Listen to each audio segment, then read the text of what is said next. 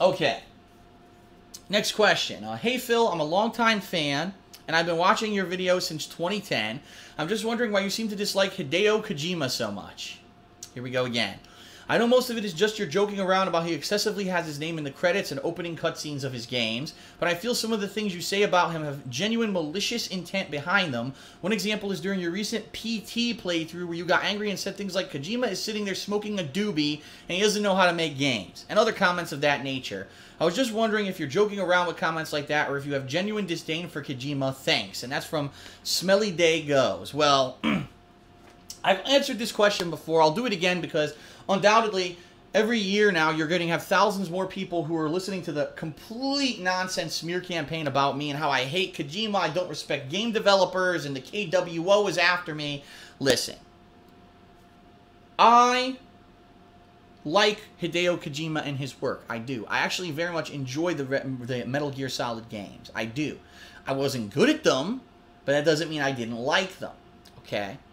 Now, what I have issue with Hideo Kojima is that he tries to do things that are so outside the box and innovative that unless you know what you're doing or how to do it or beat it, that you wouldn't be able to, and you're going to have repetitive fails, and it's going to frustrate the fuck out of the gamer. Some people see this as, like, amazing artistic masterpiece. He made something so cryptic that it's hard to find. It's genius. To me, I say it's stupid. Because when I play a game, I want to play a game that's a functional game. And the reason that I raged during this PT playthrough is because the final puzzle of this playthrough, this teaser that he made, is so fucking cryptic. There's no instruction in the game whatsoever as to what you're supposed to do to figure it out.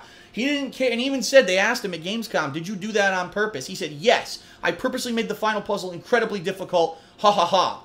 And he thinks he's like some high and mighty god of gaming that he designed this final puzzle that's so cryptic. To me, I think it's fucking stupid. If I play a game, I want the game to be functional, to tell me what to do, and yeah, there should be an element of challenge, but not just fucking endlessly wander around and figure it out for yourself with no hint. I mean, come on. Here, I'm going to give you a task, right? I'm going to build this piece of machinery for me. Oh, by the way, I'm not going to give you the instruction manual on how to do it. You just fucking figure it out for yourself. Haha, I'm a genius.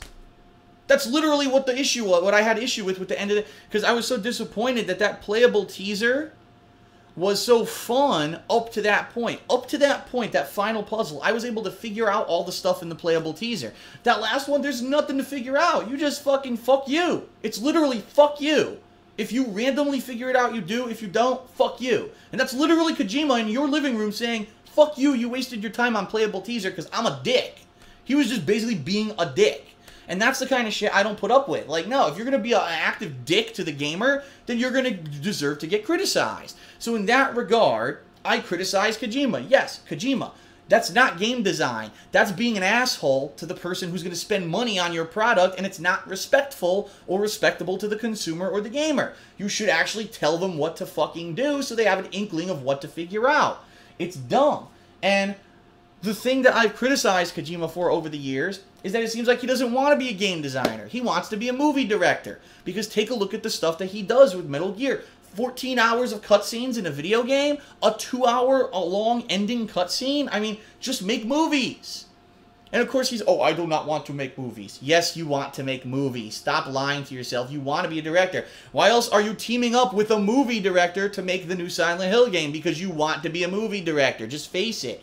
So, those are the issues that I have. I don't dislike Hideo Kojima. In fact, it's funny because the KWO, right? These children, these immature little fucking idiots who sit behind their computers and start this whole movement about DSP sucks, he's not good, you shouldn't watch his content, blah, blah, blah. I created the KWO. The KWO was my idea. It was a joke. I made a joke while playing a Hideo Kojima game about the KWO. A fan made art of it with me and John Rambo with Kojima and a few other people, and we were putting it up on stream, and then the idiots turned it into their own bullshit that I hate Hideo Kojima, which is bullshit. It was a joke. But that's the thing. The little bit of hint of truth that, yeah, I have some issues with Kojima, gets turned into Phil hates Kojima, fuck him, he doesn't respect any game developer, and blah, blah, blah. And that's the problem with the internet. There's one of me, and there's an endless number of you, the viewer. And they could all go out there and spread their slander, and there's absolutely nothing I can do to actually dispute it. I can't. Because for every one time that I address something like this, there's another 14,000 things that they can say about me that I can't directly address. And that's the problem with internet popularity. It's a new thing. It's not like celebrity, because with celebrity, one person in a gossip magazine says something about Tom Cruise and who gives a fuck. But now, 14,000 idiots all say the same thing. Oh, there must be credibility to that. There's no way for me to disprove it because it's 14,000 negative things about me, and I can't dispel it, right? I can't just sit here addressing the negativity all day. So this, oh, Phil hates Kojima? Complete lie. I actually like the Metal Gear games. I quite liked PT until the final puzzle where Kojima, probably literally, which is what I said during the playthrough, well, I want to do something that's different. So I'm so smart, I'll kick my legs up like this, I'll smoke, I'll have a nice cigarette. Let's make a puzzle that has no solution unless you randomly find it or if someone tells you how to do it. Because I'm Hideo Kojima. And that's the kind of attitude I don't like, that elitist douchebag attitude of a game designer. And that's where I have issue with Kojima. There you go.